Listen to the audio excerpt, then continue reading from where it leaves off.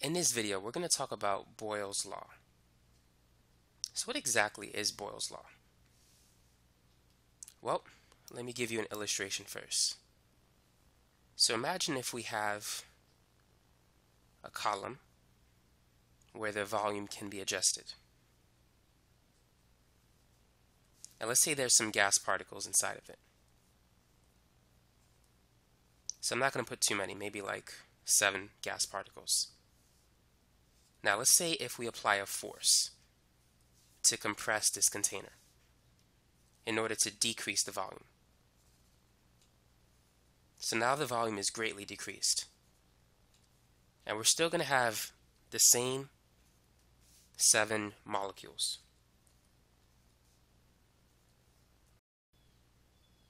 So now, what can you tell me about the pressure inside of this container? Is it greater or less than the pressure in the first one? So in this container, the volume is relatively high, and here the volume is low. So as we decrease the volume, what happens to the pressure? Now notice that in this container, the particles are more spread out, and so they collide with the walls of the container less frequently. Here, all the particles are bunched up together. There's not much space between the particles, and so they collide with the container more frequently. And it turns out that the gas pressure is proportional to the number of collisions. So therefore, the pressure is higher in this container, and it's lower in that container. And so this is the basic idea behind Boyle's law. Pressure and volume are inversely related. If you decrease the volume, the pressure will increase. And likewise, if you increase the volume, the pressure will decrease. So the pressure of a gas inside a container, given that if temperature is held constant, is dependent on the volume. If you decrease the volume at constant temperature, the pressure will increase. If you increase the volume at constant temperature, the pressure will decrease. And that's Boyle's law. Now the equation that is associated with Boyle's law, you need to know what it is this equation. P1 times V1 is equal to P2 times V2. So this is the equation that you're going to use when solving volume and pressure problems. Now you need to know the shape of the graph that is associated with Boyle's law. So let's say if we plot pressure on the y-axis and volume on the x-axis. We know that as the volume increases, the pressure should decrease. Now, do you think the graph is going to look like this? It's not going to be a straight line. Rather, it's going to be a curved line.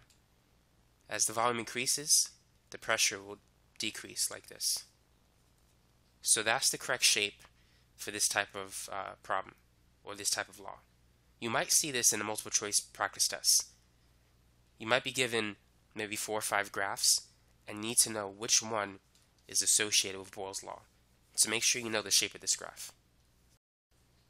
Now let's work on some problems.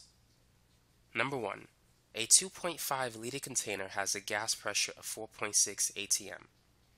If the volume is decreased to 1.6 liters, what will be the new pressure inside the container? Well, let's make a list of what we have. Not sure what just happened there. So V1, the first volume, is 2.5 liters, and the pressure that corresponds to that volume is 4.6 atm. Now the volume is decreased to 1.6 liters, so that's the new volume, V2, and we're looking for the new pressure, P2. So all we need to do is use this equation. P1 V1 is equal to P2 times V2. So P1 is 4.6 atm. V1 is 2.5 liters. Our goal is to calculate the value of P2, and V2 is 1.6 liters. So 4.6 times 2.5, that's 11.5. And that's equal to 1.6 times P2.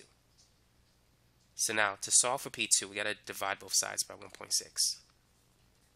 So P2 is 11.5 divided by 1.6. And so that's about 7.19 atm.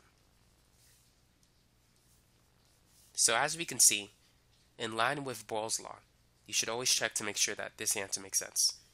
We decreased the volume from 2.5 to 1.6, so therefore the pressure should increase from 4.6 to 7.19. Now let's move on to number 2.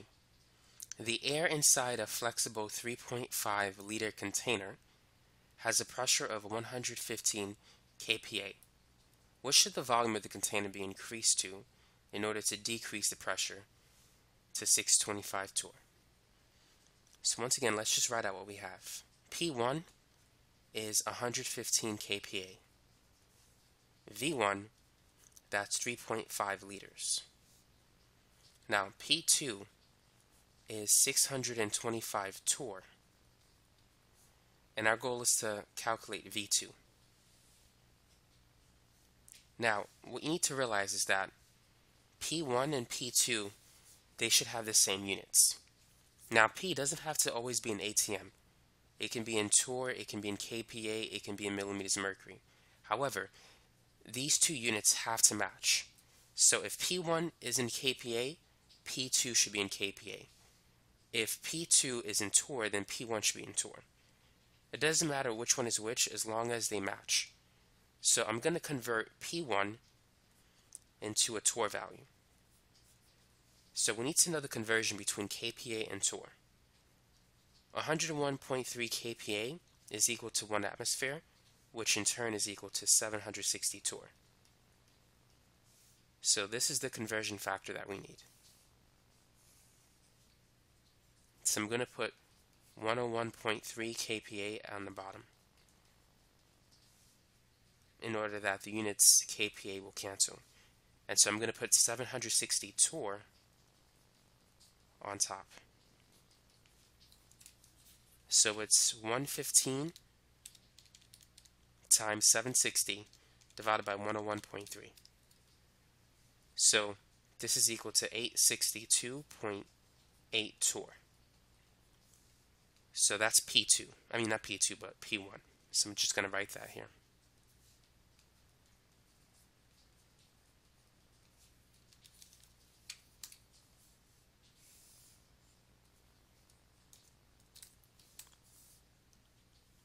So now, these two units match.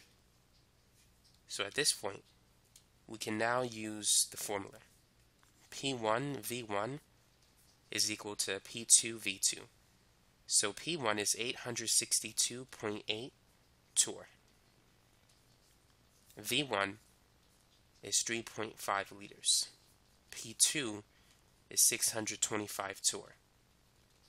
So now we're going to get V2.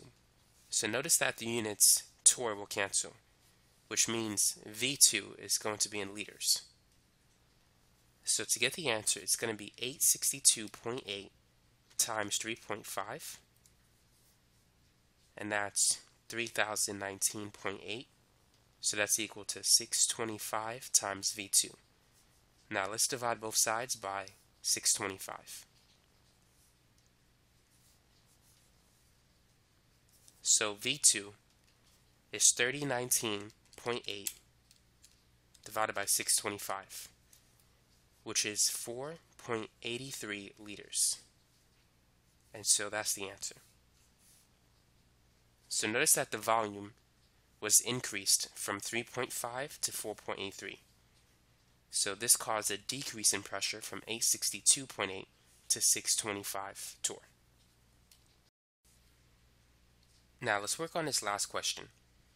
The volume of a gas at 17.5 psi decreases from 1.8 liters to 750 milliliters.